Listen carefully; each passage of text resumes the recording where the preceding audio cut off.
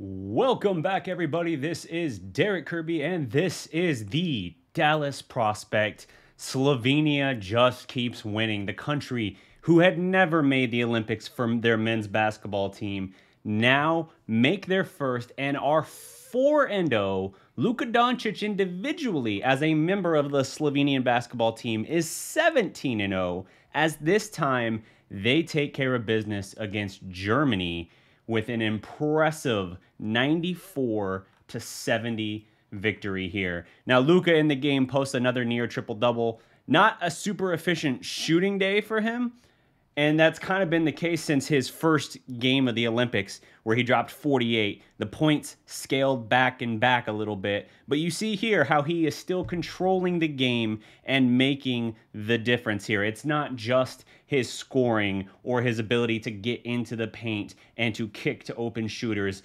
Slovenia's got a lot of good shooters, by the way. It's not just that ability. It's also his ability to pass, play defense, rebound. It is a complete effort here. Even in the reviews I've been giving thus far from the prior games, I haven't really focused enough on what he's bringing to the table defensively, because he's getting timely steals, he's blocking shots, he's playing rugged defense and making opposing players really have to work for it.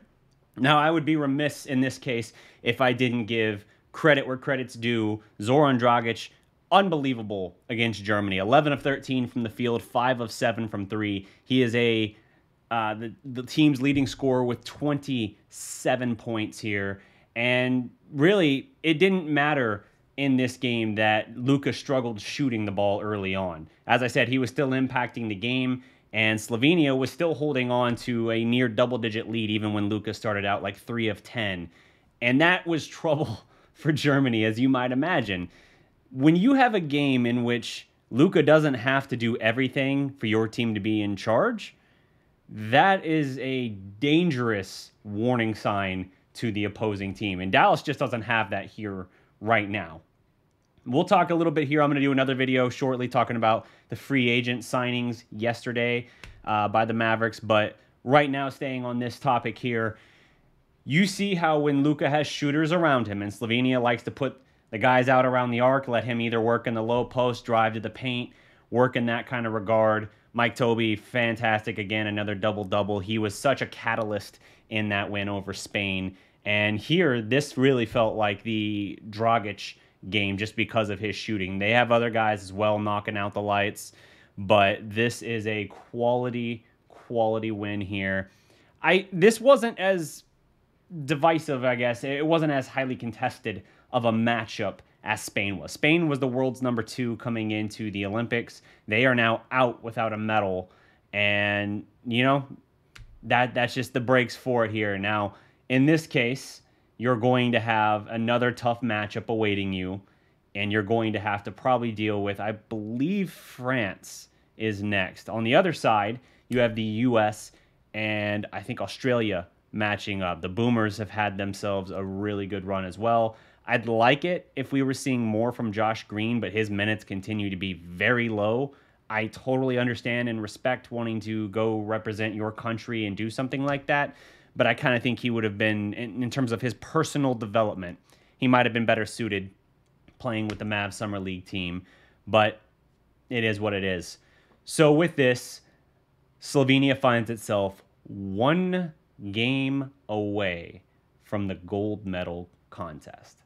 That is phenomenal. I would pay so much money to see a USA versus Slovenia with Luka Doncic final. That would be unbelievable. Like, I would lose my mind with excitement.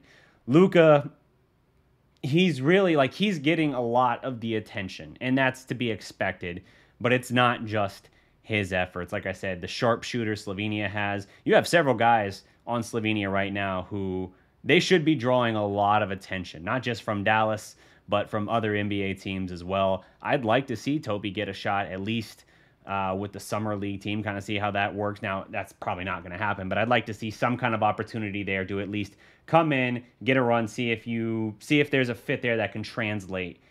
in that regard, because that dude can bring a lot to the table, even a little bit more range than I was giving him credit for previously. Not the cleanest looking form, but, you know, knocked down a 3 in this game as well. So really good stuff. Really good stuff there. I think Dragic, it's only a matter of time. We'll talk another Dragic here soon, his older brother. But it's only a matter of time, I feel like, before Zorn follows to the NBA as well. And yeah, this is a really fun team to watch. I'm sure there were loyalties tested in this game a little bit, because there is obviously a very healthy contingency of Maverick fans in Germany, just being obviously carryovers from Dirk's time with the Mavericks. And so there was some tested loyalties there. You want to be loyal to Luka because that's your guy now, but at the same time, it's your country, so I totally understand that. We might face the same thing here potentially, because I think in neither side of the bracket is a sure thing at all. You got to deal with France.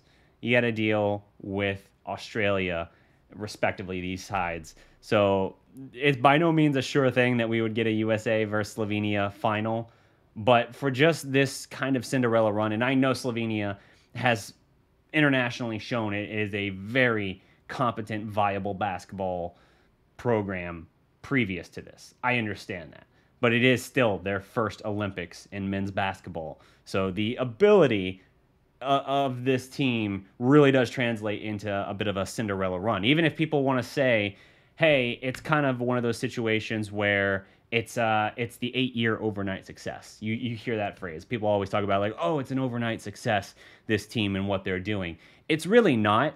It's just what people see. They don't see all the hard work, all the practices, all the games. And this was a physical game there. You had Dragic and I forget the guy in Germany, but you had them collide at one point and both of them bloodied. You had Luka taking an elbow to the face on a rebound under the basket. You had a lot of physical play in this, but people don't see that element of the game and that work and preparation. What they see is when you kick down the door and actually burst onto the scene. Then they take notice and they're like, well, I didn't know who you were until like just the other day, so I'm going to say you're an overnight success. You're not. That's never true. You might break into people's consciousness and attention at that point, but you've been putting in the work in all likelihood to get there, and that's what Slovenia has been doing. So kudos to them for this run. It really has been really the most exciting thing going on right now in the offseason.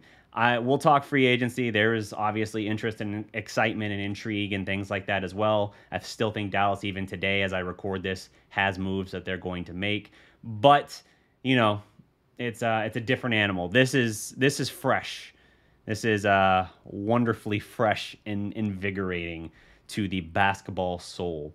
So that's going to do it for this video. I will do another update when we get an idea of that. And I don't know. Like the video, drop a comment, subscribe to the Dallas Prospect. Until next time, guys, remember, every legend was once a prospect. Peace!